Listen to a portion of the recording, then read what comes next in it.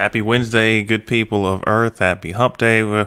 However you like to think about your Wednesday in that middle of the week portion.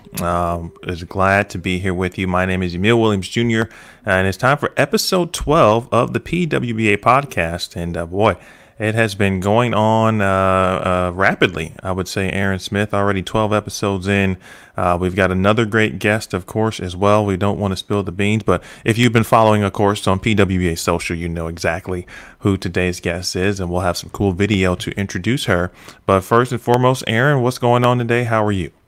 Doing well, Emil. Thank you, as always. We actually just had the emergency sirens going off in the area. So okay, I thought I heard something, but I didn't want to, what was going down. So is everything okay? Well, they knew who was on the PWBA podcast as well, so they were just alerting everybody that it's time to tune in. So now everything's good. Just the daily debate now on whether or not I want to cut my own hair, the pros and cons, and all that stuff.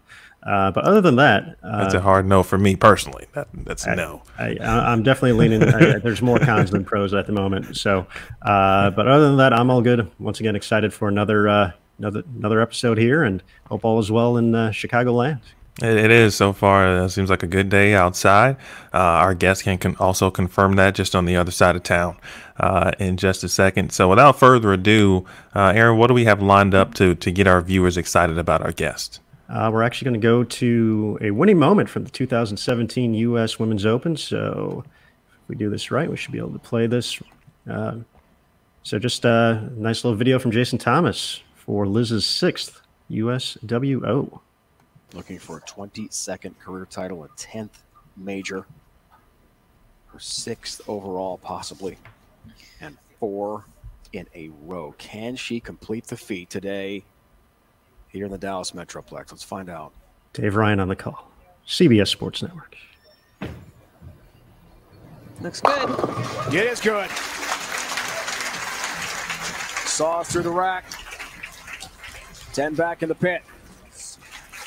One more victory.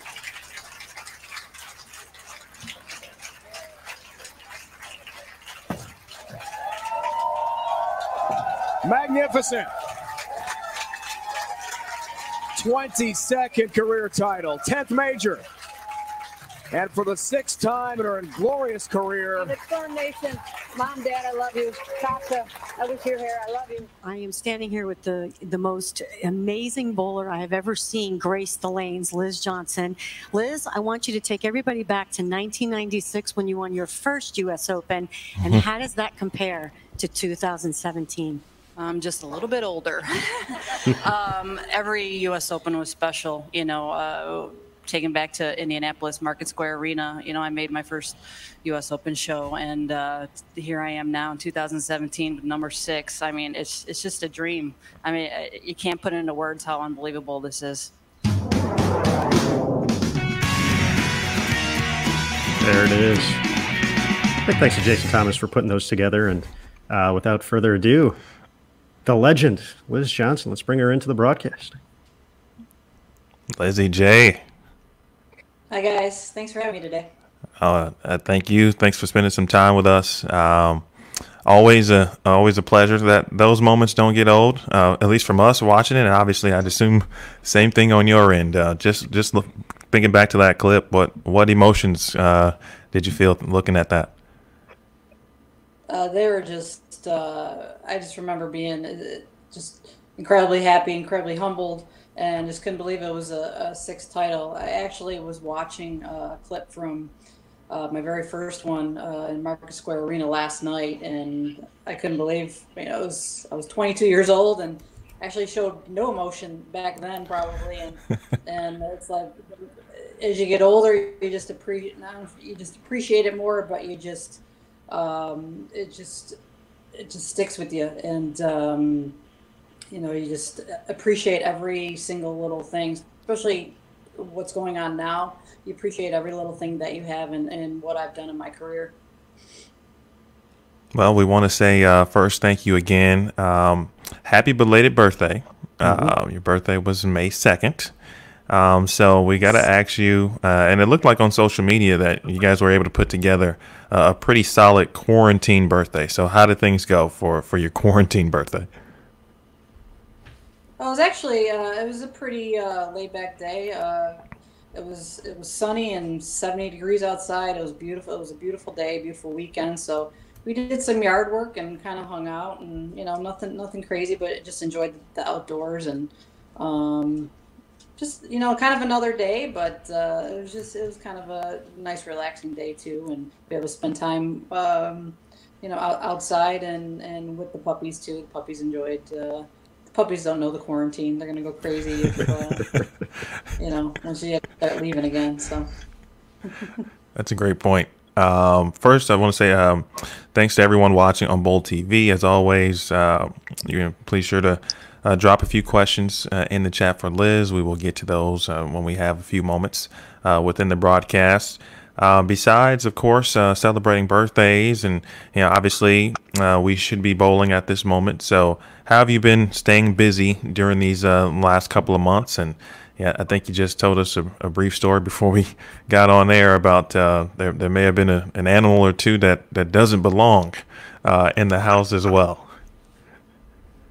Yeah, we probably in mid to late March, more mid-March, we just kind of hanging out in the house, and a couple times had one of the dogs sitting with me, and I'm like, what the heck is that noise? And had some stuff like it was walking on the roof, and we had a pest control guy come and said, we think we got raccoons, maybe squirrels, maybe something else, but it ended up being raccoons. We trapped the father and tried to get the mom. Finally, as of last week, Friday and Saturday, we trapped 3 babies and never got the mom. I caught the mom at 6 a.m. right outside my house in the top floor, literally right next to our bathroom, but never could catch her. But the babies were in there, and it's like they were so cute. But yeah, it was time for them to leave.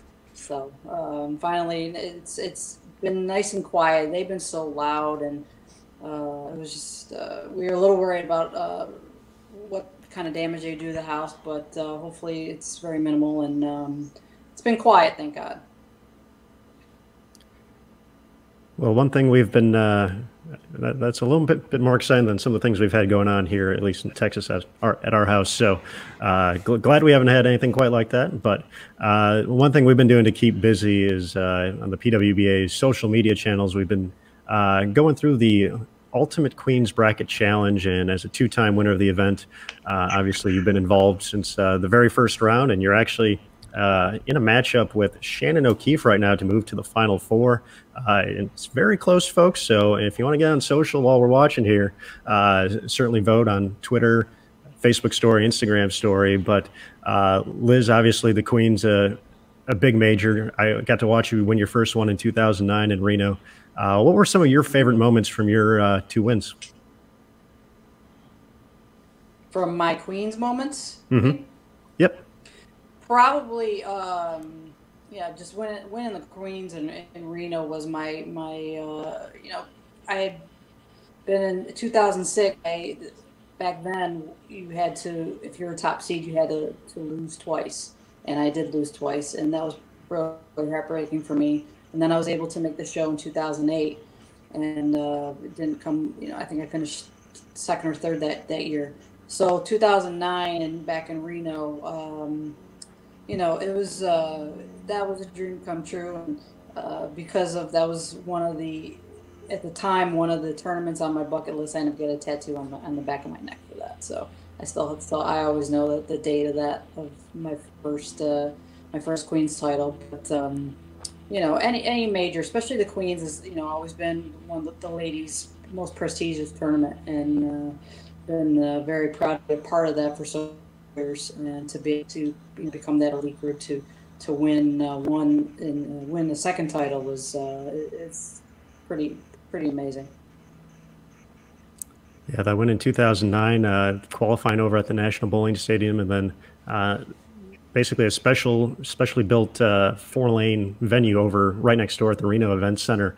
That was a very cool atmosphere, obviously. You mentioned or we talked about, or in the clip that talked about Market Square Arena winning that first one. So it seems like you really like those big venues and getting to compete in that environment. Yeah, it's definitely a different environment. You got and you going from a bowling center to an arena setting is so much different. Just because it's the same pattern, they may just play just total opposite because they're different panels they're putting in and approaches, and then you got the whole setting with people that are probably literally on top of you, like their eyes are on top of you, and that makes I guess mentally that much harder, as well as the physical standpoint. So you always have to try to find a way to tune that up, but it makes our atmosphere, our sport that much more exciting. And again, I'm very proud to be able to be a part of those type of settings. Now, one final parallel here to the Ultimate Queens Bracket Challenge. As we mentioned, you're up against Shannon O'Keefe, and there have definitely been some memorable matches over the past few years. And obviously, you two have kind of held reign as Player of the Year, you for 3 years, and then her the last 2. So, if you have a most memorable match against Shannon, what would that be? Probably, I've had some really good matches against Shannon, but probably had to be the 2015 U.S. Open in New Jersey. I remember that particular U.S. Open, the scores were pretty low. The shots were really, really tough, and got to the final match, and it was toward the end of the match, and I fell. I think I was down a few, and she got up and struck in the 9th frame, and the dude was Mark, and she washed out and wrapped the head pin right around the 10 pin, and I just, who sounds piece of cake, you just got to go up and mark, but for as tough as that shot was, you don't try to hit the 1-3 pocket, and somehow I did, and then I think I go off the 4-pin, picked it up, but I still needed count, and again, you miss by a half a board on that type of pattern, that tournament. At that time, it's make or break, and I got lucky and got the count and just had enough pins. So that was probably one of the best matches, toughest matches against her that I've been a part of. And that was a true turning point for Shannon, of course, in regards to her career, and using that loss as motivation for her to do what she's doing now. Along with Shannon, you've had many other, I'm sure, great opponents during your career. I'm curious, which players over the course of your career do you, or have you enjoyed competing against kind of the most? I'm sorry, I couldn't. No problem. Which players across your career have you enjoyed competing against the most? So when you think back to obviously the first iteration of the tour and to what we have now, of course, since the relaunch, name some players who you've enjoyed competing against and always have some great matches against.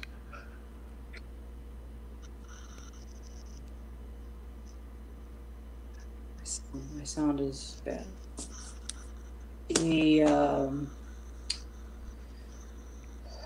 The important moments, you mean? I'm sorry, I can't. Oh, you're good. No problem. Can you hear me now?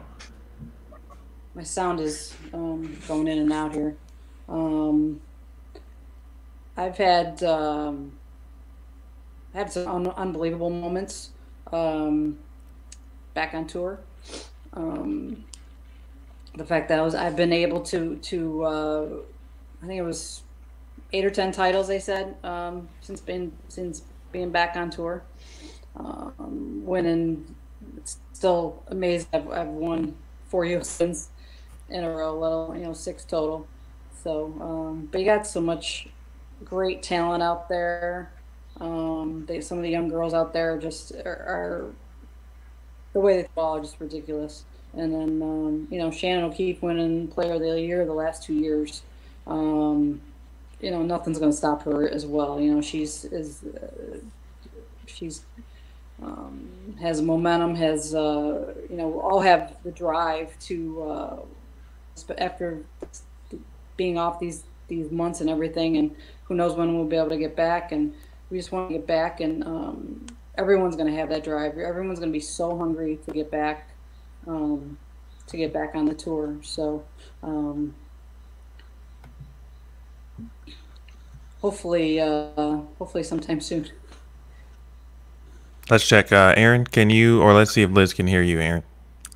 Testing, 1, 2, 3. Testing.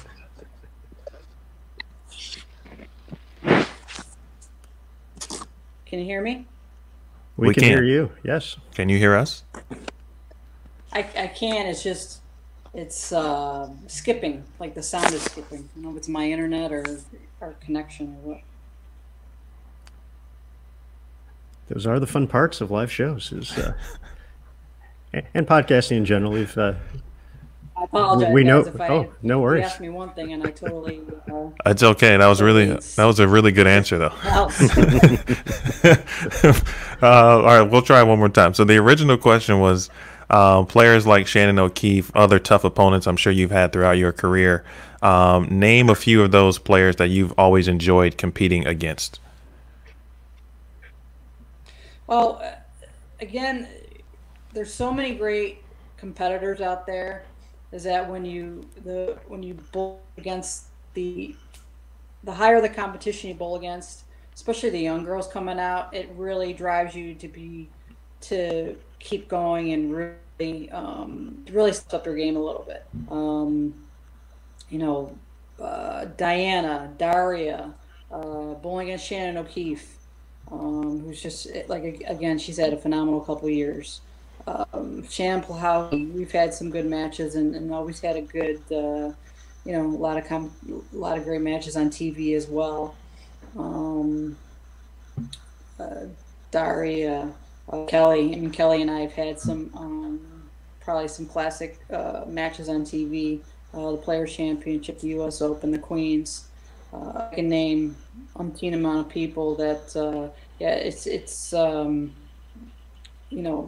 they always want to make you step up your game that much more.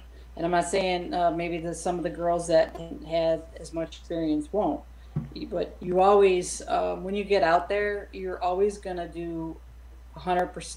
I don't care if it's Chris Barnes or Shannon O'Keefe or Kelly Kulik or the person that you've never heard of before that you're bowling against on TV or a match. Always treat that person like they're the best bowler in the world, and that's going to step up your game that much more.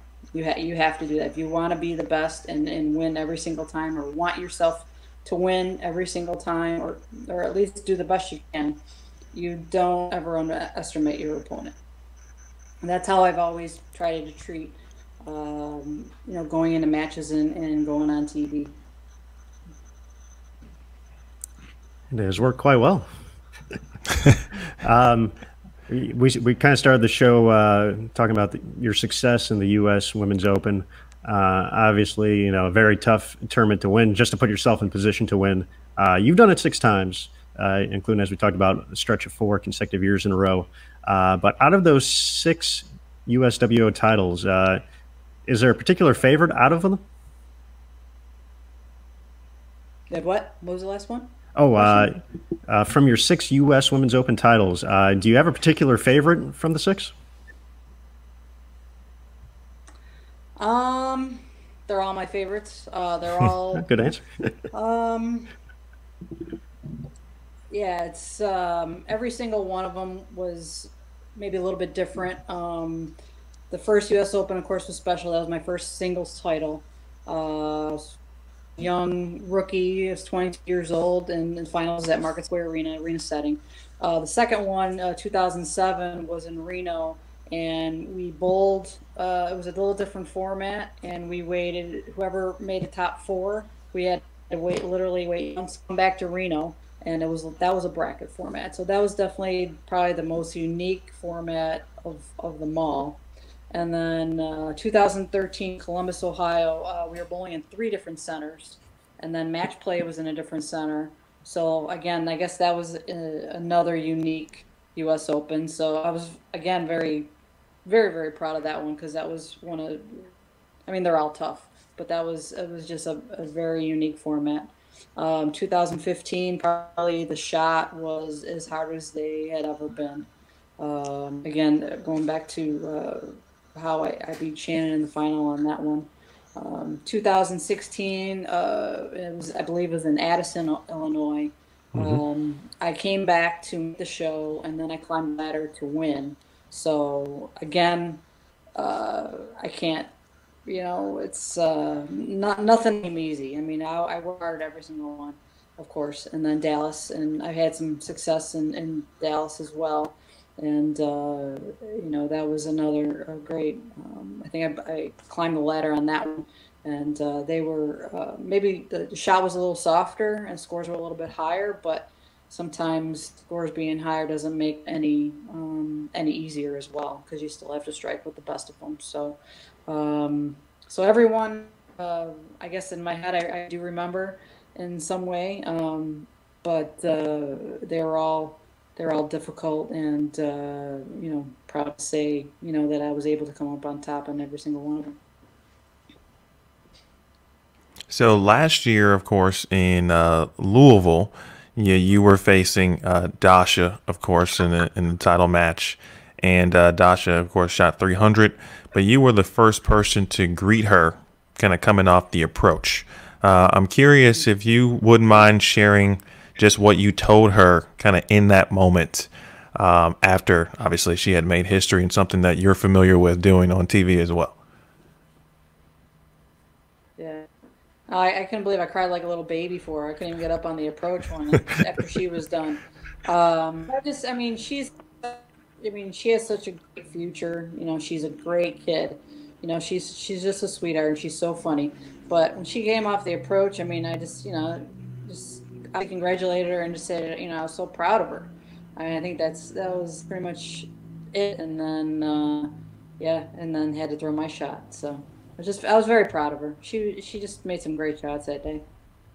I wish I could have bowled a little 150, but just to get there is, usually an accomplishment, and then it happens. So.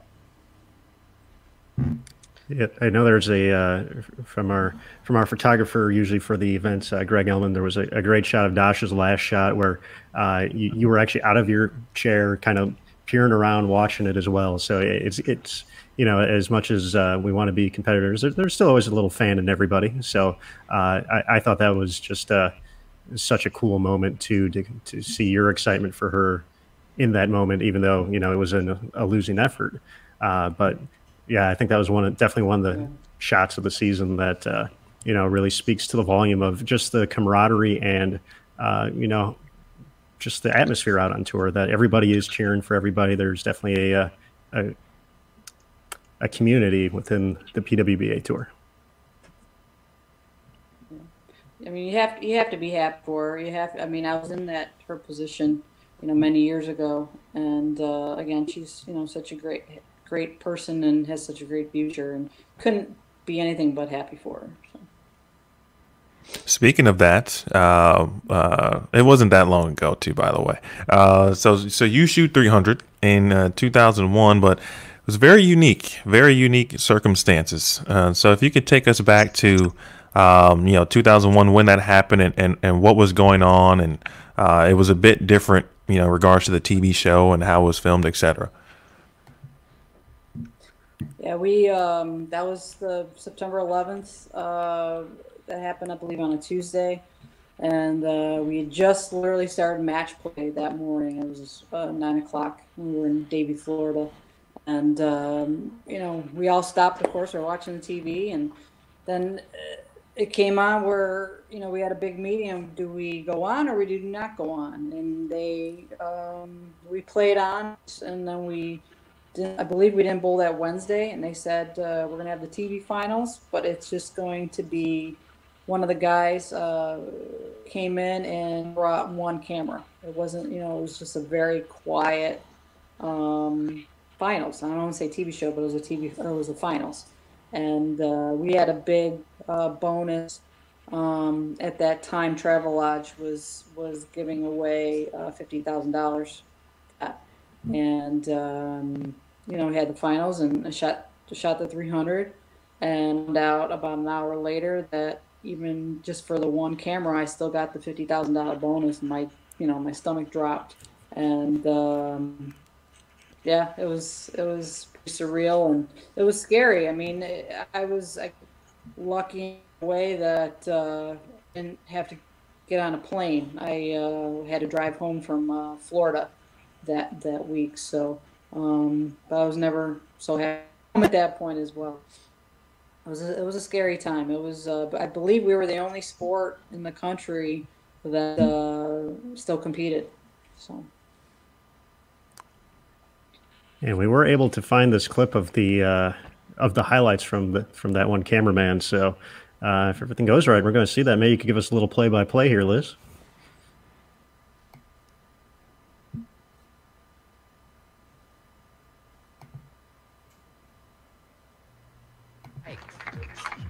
With the match and championship already secured, the tension mounted as Liz stepped up in the 10th frame, looking to become only the third woman to roll a 300 game in the step-ladder finals and hoping to collect the trophy of $50,000.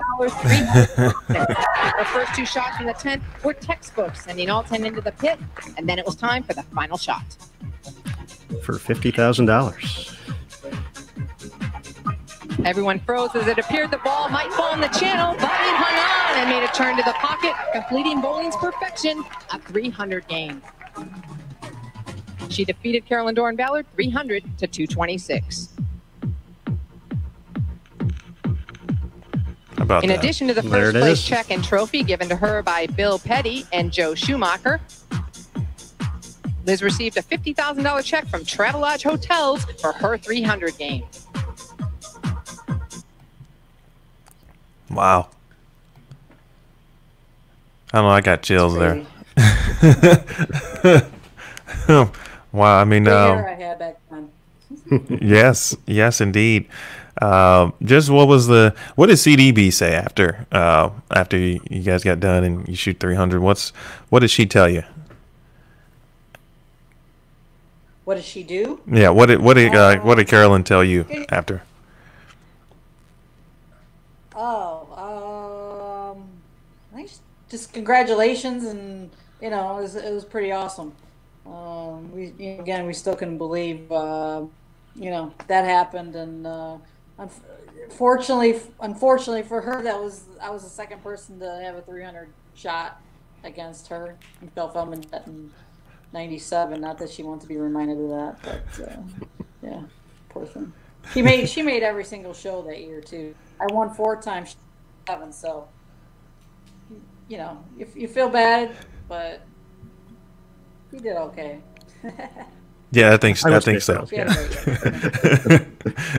That's a good point. He had a remaking year as well. So. Yeah, I think that's kind of a cool statistic of that 2001 season when you obviously Carolyn's 7 wins jumps out, but I believe you and Cara Honeychurch also had 4 wins each that year. So that was a lot of folks winning, but Carolyn just found a way to keep winning more. That was definitely a cool time. Yeah, I think Carolyn that year made almost every show except for 1 or 2, maybe. Mm-hmm. She was on a roll. She was on quite the roll. Well, that's something you spent some time on the said roll once or twice in your historic career, and obviously one of the big wins came in 2017. And I'll kind of throw it to Emil to kind of talk a little bit about that because he got to experience that with you. But a question we asked Kelly earlier this week on the podcast was, obviously you and her are the only players to win on the PBA Tour. From the current group of players out there right now, who do you think kind of has the right game, has the right mentality to join you two and potentially win a PBA Tour title in the future?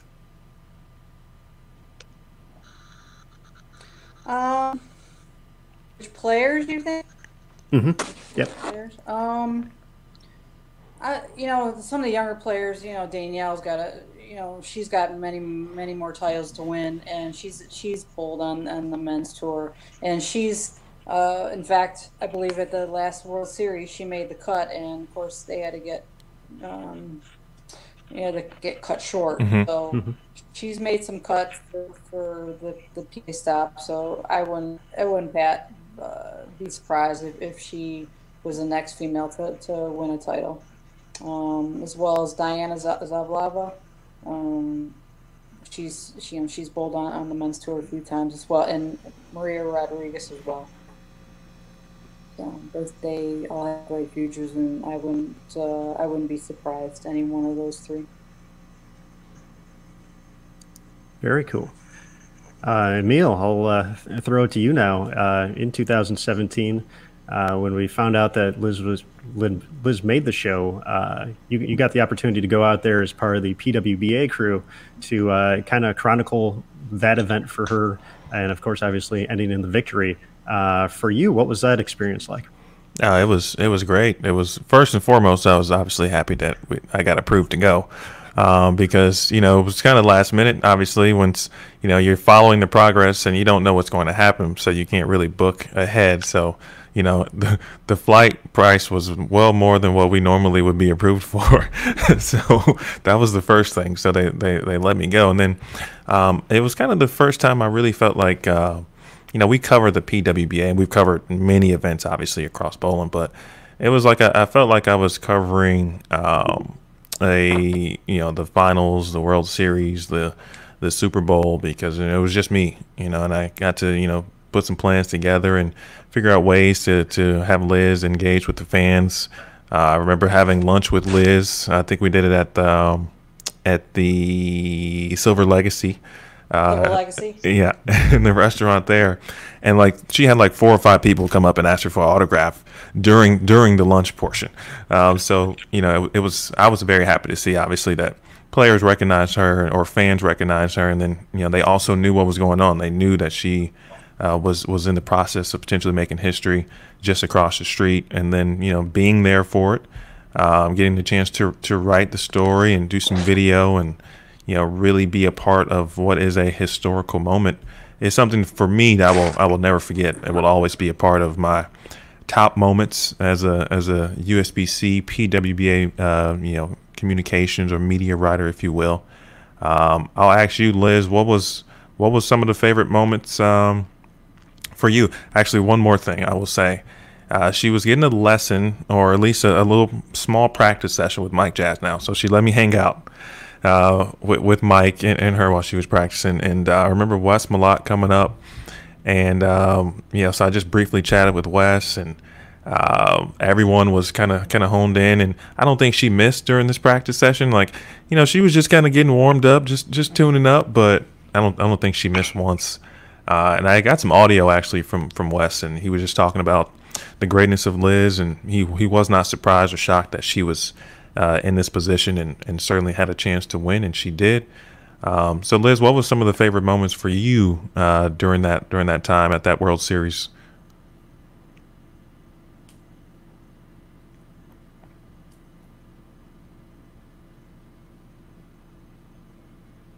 Can you hear me? Yeah. Yes. What was some of those some of the favorite moments for you during that World Series? Oh yeah, I mean, I'm sorry. The Reno, going back to Reno, is always. I've had a lot of success over the years in Reno. So going back there was it's almost like a backyard tournament for me, and I've been very fortunate to have a lot of success at the Reno Stadium. So being in that atmosphere for, I believe it was 2 weeks for the World Series, and probably had the best World Series ever, as far as and being able to make that show and winning it, one, having to strike out in the 10th frame in the first match, and then winning in the second match the way I did. Probably, I mean, I can't take away any of my other titles, but that was probably, in my opinion, the icing on the cake for my career, being able to win a PBA title. And again, just being able to step up to strike when I needed to strike, that was pretty special. And having the audience that was there, and being able to, have you, like you said, being able to cover the World Series the way you did, and just the whole atmosphere was a pretty very special week, to put it mildly, I guess. Here we got a few questions in the chat. I think we want to answer or get to a few, and then we'll save a couple for perhaps at the end of the broadcast. So we got some questions for you, Liz, and these are from those who are currently watching in the chat, and they watch Bowl TV and the PWBA all the time. So the first one is from our good man Hosan, who I believe is still in Hong Kong, who woke up very early to watch this and to ask a question. So his question is, what's the first thing, or I should say, what will Liz do with the first time you're back in practice when you can bowl? So kind of what's the first thing from a practice perspective that you would do when we can bowl again?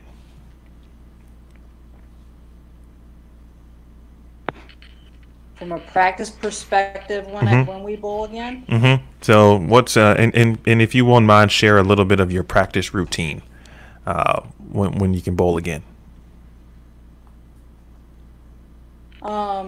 Just be able to step on the lanes and be able to walk five steps to the foul line, and hopefully I can still throw a ball.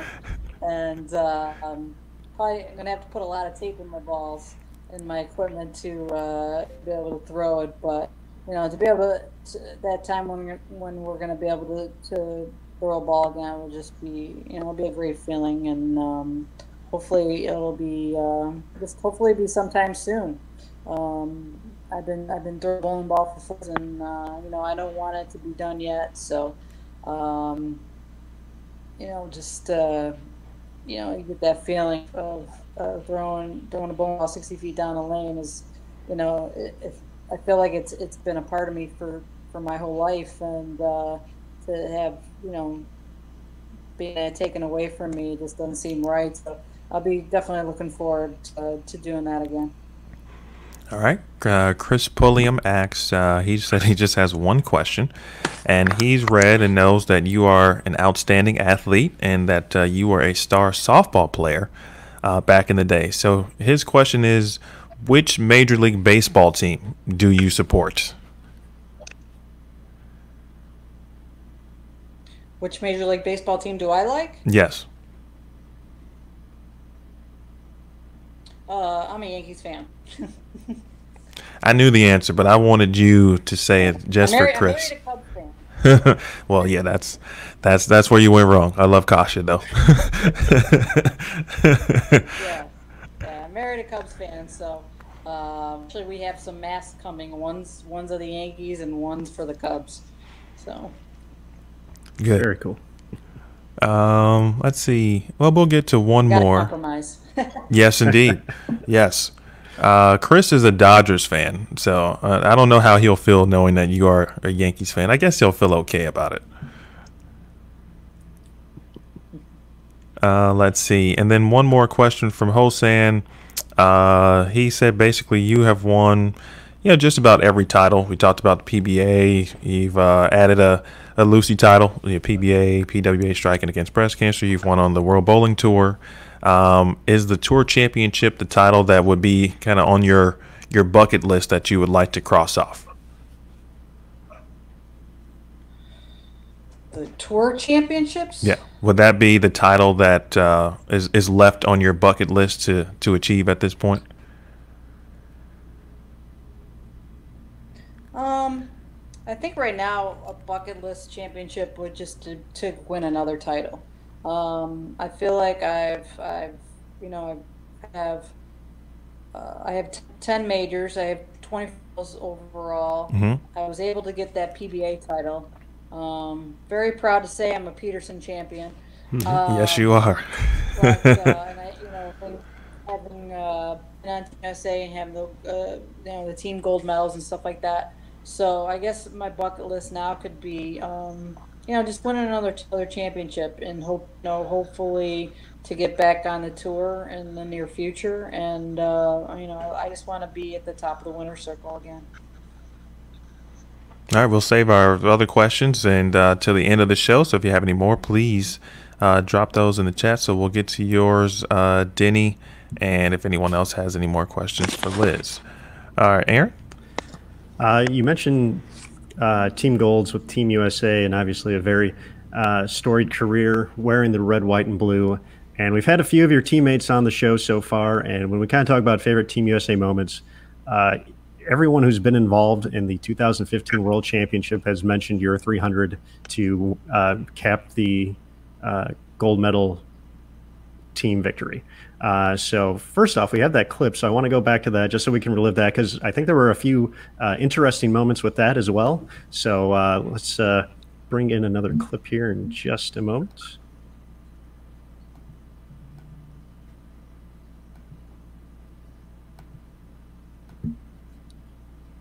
I think we're going to start off with the 11th shot here. So this is with the front 10.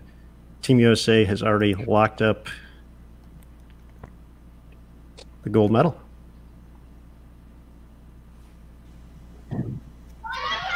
Great shot. Oh my, another strike. And Liz Johnson has got the front 11. 2015 World Championships, Abu Dhabi. We forgot about the volume warning.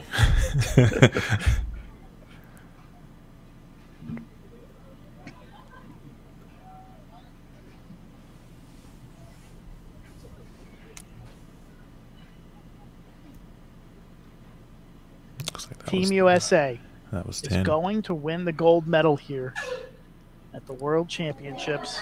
And the cameraman just squeaked the chair. Oh, wow. And so Liz, again. She killed the moon. So she'll reset here. I think at that point I was just trying to keep my eyes dry. Is that from you knew you had locked up the gold medal at that point? All right, here we go. Team USA has got the gold medal in the books. Liz Johnson trying to make a perfect game. And here it is. Liz Johnson delivers the 300, and Team USA wins the gold medal here in Abu Dhabi. Congratulations, Team USA. Liz Johnson, a perfect 300 game as the Americans claim the gold medal in the coveted 5-player team event. What a moment for Team USA, and Liz Johnson, 300 to close it out. And the USA chant fills the Khalifa International Bowling Center, 1168 to 1060. Team USA wins the gold medal.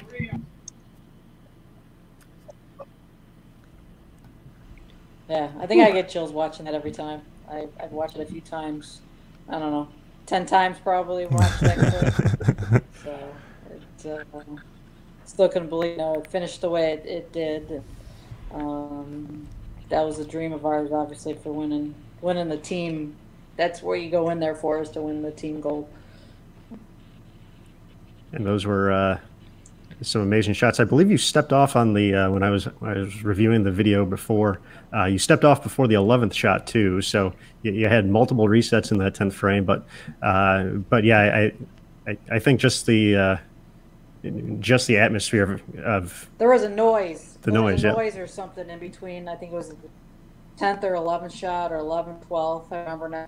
And kind of stepped back and kind of had a laugh, take a breath and kind of laugh about it. There's nothing you can do. It happens, and whatnot. And I think everyone was kind of, had to have a little chuckle, and I think giving me a little extra breath, to make a good shot, because we knew we won at that point. Obviously, winning at that point, it was just a matter of what my game, can I shoot 300? It was going to be keep my eyes dry enough so I wouldn't go through the face or throw it in the gutter or something like that. So just keep it in front of me and then make an aggressive shot, and that's what I did.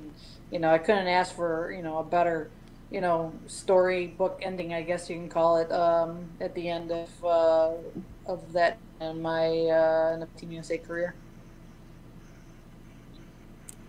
Certainly a legendary moment. And yes, about a month or two later, the announcement that you were retiring from the team.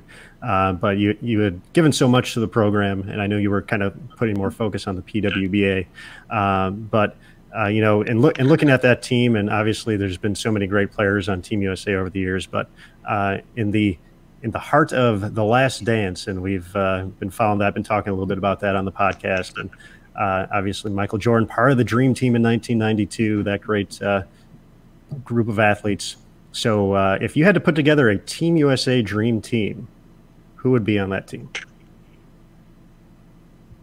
From like the 90s, you mean? From all time. All time. Whoever you would want to bowl. Yep. I think what did I pick here? You know, Wendy McPherson was, you know, one of my favorites, you know, in the 90s. Leah Sill. Of course, Kelly. I mean, Kelly, can't say enough Kelly.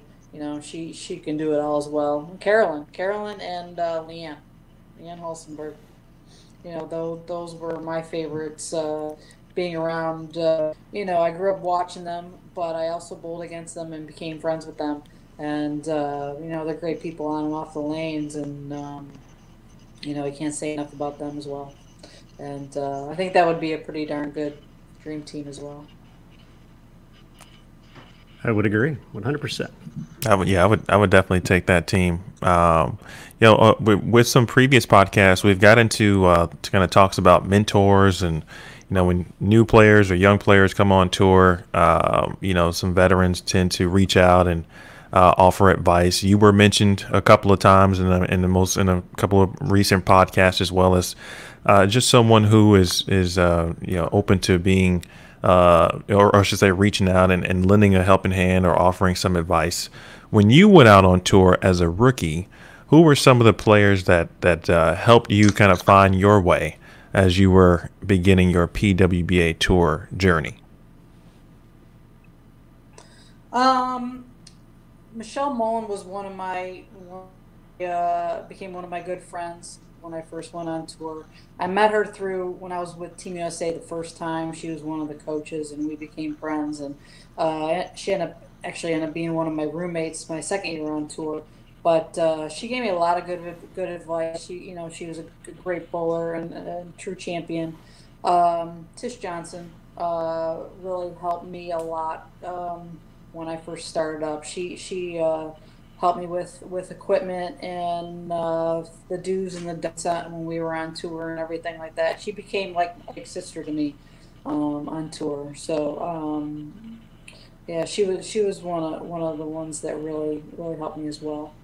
And Carol Norman's, and to this day, is still one of my best friends. And we talk all the time. And she drills my equipment, and but she helped me off the lane, on and off the lanes as well. And it was her and Rob Romeo, Jeannie Nakato. You just learn the do's and don'ts on the lanes, and you really learn to respect them. If you didn't respect them, it was a little different story. But no, it was they were great people, and I always always looked up to them. Growing up, to be around them and then getting to know them was a different respect, and I was very, very proud to say that I knew them, and I was very happy to be a part of their, in the mid late 90s.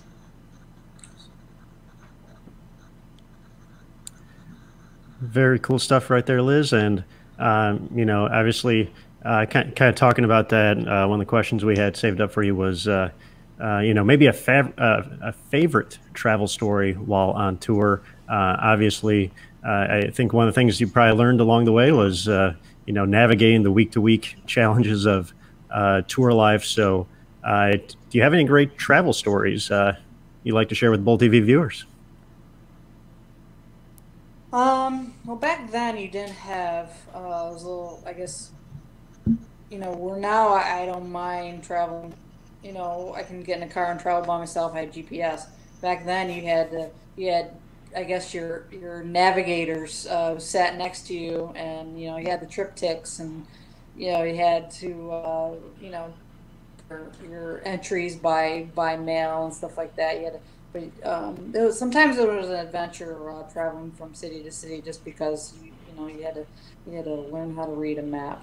So, but we had a couple, a few of us that are animal lovers on tour. Michelle Mullen, I was traveling with her, and I think she picked up Chocolate Lab. We were somewhere, and there was I don't remember where we were at, maybe Indiana or something like that. She picked up a Chocolate Lab when we were on tour. But another time is myself, my roommate at the time, Sue Jeziorsky, and Michelle Mullen.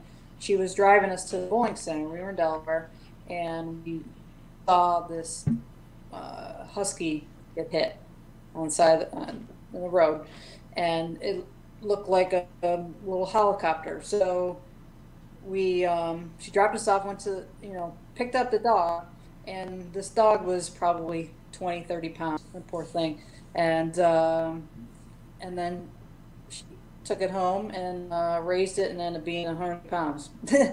So picked up a dog when we were on tour.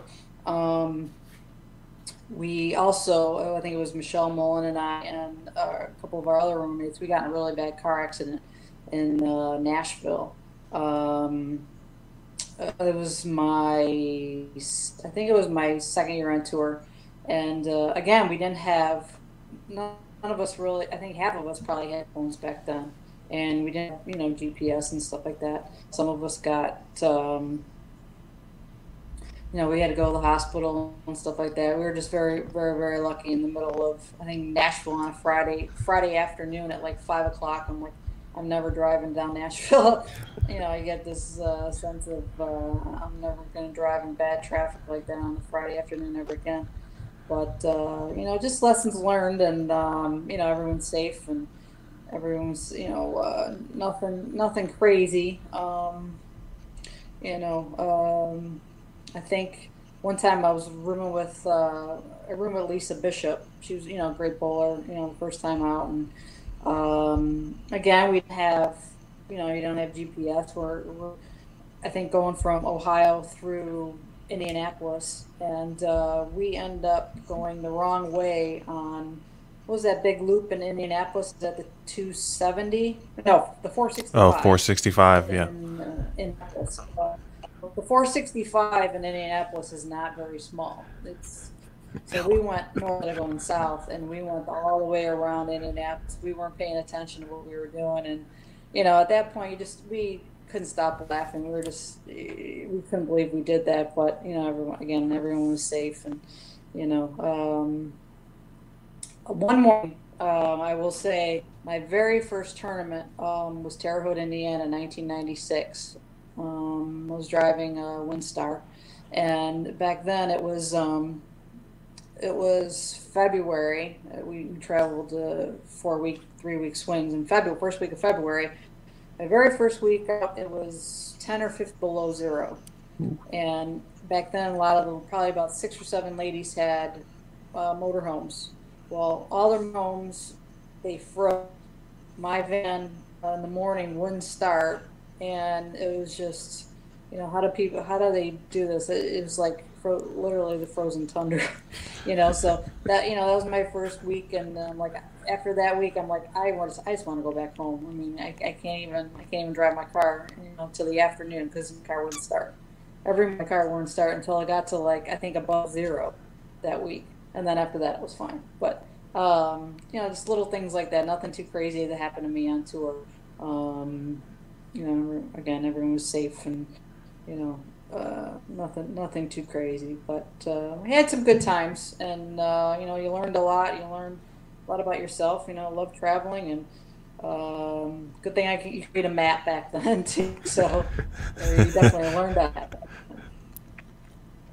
What would you say is one of the most important lessons you've learned, during those times that has carried or stuck with you throughout, even to your point in your career?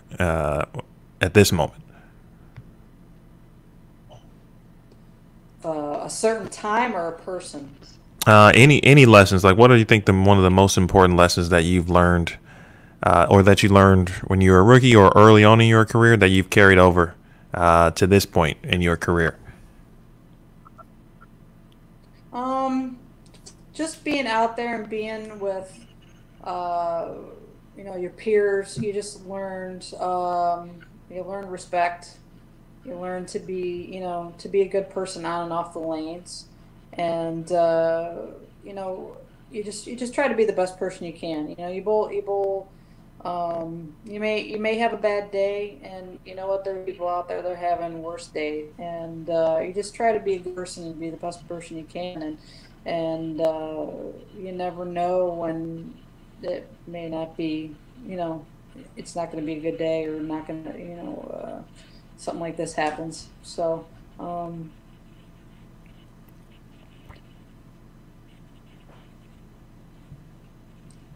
lot of people that are just a lot less fortunate, and you meet a lot of amazing, I've met a lot of amazing people over the years. They come in and they appreciate you, and it's like, wow, I mean, I can't believe, I can do this for somebody.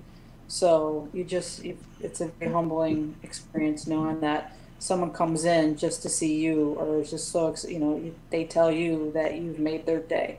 So you just appreciate every single day that you can, and being here and being at home, and I want to go see my family, and right now it's not going to happen. So I'm very fortunate. I can talk to my mom and dad every single day, and making sure they're doing okay. And you just got to appreciate every single day, live to the fullest, and I'm glad I still have my health and my happiness. Of course. We're hitting right around the hour mark, so I think we got about 2 more questions saved up for you, Liz, and then we'll go back to the Bold TV chat. When we were talking to Kelly earlier this week, she had talked about particularly for her U.S. Women's Open win in Reno under the Reno arches, she said she kept the bowling ball, and she actually, the guys from Kegel gave her some of the sand that had accumulated on the lane. So I was curious, have there been any bowling balls or, other type of memorabilia that you've saved from, a particular win? Do you kind of like to collect things like that, or is it, just like collecting those trophies? Still have, I believe, it's at my parents' house. I still have my first U.S. Open bowling ball. It's signed. It's signed, says 1996 U.S. Open. I signed my name, and I still have that. And I don't know about the grip. I go to put my hand in the ball, and my fingers like that. Like, how did I ever throw that ball? And it's not exactly in one piece, but it's got a big crack, like you can see the core of the ball. I also have the ball at my biggest series when I bowled Masters in 2007. I shot 843, and the match was against, and I still have that ball. It was actually a couple days before my grandfather was a big fan, and he bowled and had a New York State title in the 50s, and before he passed away. So I had that ball, and there's a couple others. I have I think I was talked to Leanne on the phone. I won the title against her in 2002 Ebonite tournament against Leanne. It was I think a special agent. I still have. So I've probably like 4 or 5 balls that I've won from the titles I've won. Going back to the one in Davie, Florida, I went to save it and somebody stole it. Oh wow! I was so bummed about that because I think I had already signed it too, and somebody took it. So wow! I have a couple of them saved. Well, whoever out there, if you're listening, we need to get Liz Johnson her bowling ball back from 2001 in Davie, Florida. So let's put out an APB out on that bowling ball. I did save the the one in Reno too. You mentioned the 843. Who was that against? What's that? You mentioned you shot 843. I think at the Masters. You said. Who was that against? We missed that part. I shot against Tony Reyes. Okay. Yeah. He knows a little bit something about 300 on TV as well. Very true. Yeah. All right, Emil, do you want to get back to question 2 we still had in the chat? Yes. Let's see. This question is from Coach Denny. He coaches a high school girls team. And his question was, do you have any thoughts about the transition from kind of high school bowling to college bowling? So I think essentially, yeah, if you could give any advice on to young players as they get to transition to each level, whether it's from high school to college to then, hopefully professional ranks, what advice would you give high school players in that sense? Well, make sure they have equipment for all different lanes, for dry lanes, something medium conditions, like a benchmark ball, and stuff for heavier oil, maybe a couple other balls in between, and make sure no matter what, have a plastic ball. Maybe a urethane, but a plastic ball. I remember growing up, I don't think I used a plastic ball until I was probably out of high school. But I think I had urethane back then too, so they didn't have reactive till I was out. But a lot of maybe kids, girls think that they could throw hard enough at corner pins or at spares, but always give yourself, keep an open mind. Always give yourself that option to have, the straight, the urethane. I would say plastic over urethane because still is going to hook a little bit. But you definitely need a ball for every condition, the short, medium, and long, and then 1 or 2 balls in between those, between the medium and the long, and the medium and the short. That's a great answer. He had a second question, and essentially, are there any particular injuries that he should be on the lookout for essentially maybe injuries that young athletes may be prone to that they may not know, for example?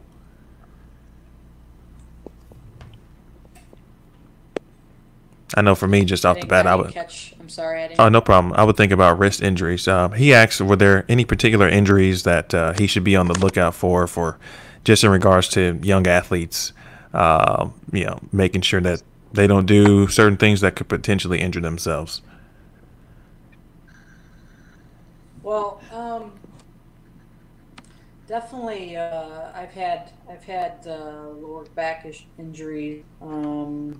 I've had a little bit of tendonitis, and of course, I'm still battling a little bit of knee arthritis and tendonitis and stuff like that. So, before, after, stretching and doing exercises and just trying to keep limber. Stretching is always very important before and probably after bowling as well. So I probably most of my life I've had lower back injuries, and just try to strengthen it or keep moving, walking, maybe I don't know how much running, but walking, and just a lot of stretching, and just try to. I've learned how and I've seen a lot of girls use it. Those rollers, the foam rollers, those are extremely helpful with when you want to stretch and try to get those muscles moving before practice or before bowling a competition. And you just can't. I've learned you just can't go into just get up on the approach, you put your hand in the ball and go. It's sometimes it just takes some extra time if you do that, and you don't want to get injured and get you're moving while those muscles are so cold. So A lot of stretching is very important. All right. Last question comes from Hosan, and it is: is there one shot, basically, when you think across your career, is there one shot that you wish you could have back, that you could redo, essentially? I wish that I could have back. Yeah, one shot across your career that you wish you could take back.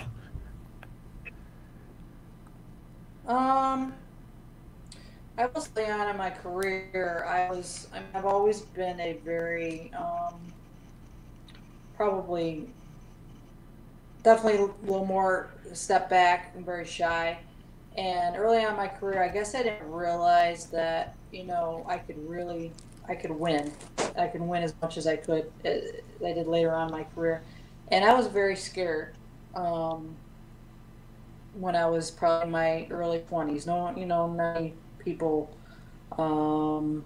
really knew that, but I was scared to, once I got to that level, like if I made TV, I was almost scared to win because, I was so shy. I didn't want to be in front of a camera. What was going to happen if I win? I'm like, I don't know what I'm going to say. I don't want to say the wrong thing. I think as I grew, I just, people make mistakes not on purpose. They say that you say the wrong thing, you say the wrong thing. It's not, it's not the end of the world. So, everybody messes up every once in a while. So I think I just learned that there are times when, I could have made a show, I could have made a cut. I didn't care if I didn't make it, because I could, go on my way. So sometimes there was a couple times where I think I could have made a show, or I could have made that cut and kept going. And it's not like I didn't care, but maybe I didn't give it 100% or as much as effort as I should have. And sometimes I regret that part, but other than that, I'm, I would never take back anything I've ever done or do now. And I think that's why I may sound like a bro, but if I ever say like I don't, you never know when this is going to happen again. You never know when you're going to win again. You never know when you're going to make another show. That's why I'll say that, because that person back then would have just said, okay, you didn't make it. Oh, well, you just move on. Now I'm just that much more hungry to make a show or win. Excellent answer. Great. That is great philosophy. Nice question there, Hosan. Thanks for Hosan, Denny, Chris, and everyone else watching, of course, on Bold TV. It's time for the Aaron Smith question, I believe, right? Yeah, I think we're getting to the end of the show here. So, Liz, this has kind of been our ending question for everybody. So, in these quarantine times, what has been the Liz Johnson binge watch recommendation? If you had to let the folks know what you're viewing right now. Well, we just got done watching Ozark. Oh. That was the horror's probably not my favorite, but you couldn't just put it down. It was pretty crazy. We just got that last week. In the morning, or probably from 9 o'clock to like 1 o'clock in the morning, Friends is always on. So I can never get sick of watching them. No matter how, I probably see the episode now twice, and every single time you watch an episode, especially any of the Thanksgiving episodes, you can't not laugh. So it's they're always funny, and it falls how Friends is on. That's been my go-to, and I'm I don't know if I'm proud to say I still watch daytime TV. I've been a soap opera fan since I was 7 or 8 years old. I attribute that to mom, or I say it's mom's fault, but so I still watch that sometimes if I'm home or during the day. I don't know if I should be proud to say that or not, but it's probably that generation that soap operas were the thing. So, are you watching General Hospital? General Hospital days were alive. They're as far-fetched as they come, but it's an addiction that I'm probably not most proud of. But my grandmother used to have me watch soaps with her when I was a kid. So she would make coffee, she'd give me a small sip, and then we just basically watched from 11 to 3. Like Young and the Restless at 11, then All My Children at noon, then One Life to Live at 1, and then General Hospital at 2. So like 11 to 3 I was with Grandma. And then she'd let me watch what I wanted to watch after that. Oh, that's fantastic. Yes. So yeah, a small tidbit about my childhood. Any final thoughts, Aaron Smith? No, I'm just once again very thankful for another awesome guest. Liz, thank you for taking some time out to join us here on the on the PWBA podcast on Bowl TV. So obviously we wish we were out on the lanes with you right now, but hopefully that time is coming up very soon. And continue to take care of yourself, and we'll see you soon.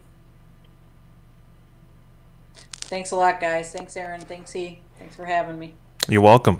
Please send our best to Kasha, and hope you guys are staying safe. And we will see every one of you folks next week on Bowl TV, the PWBA podcast. Actually, you heard Liz kind of mention Leanne a little bit, and we'll be happy to welcome Leanne Holstenberg to the podcast on Monday.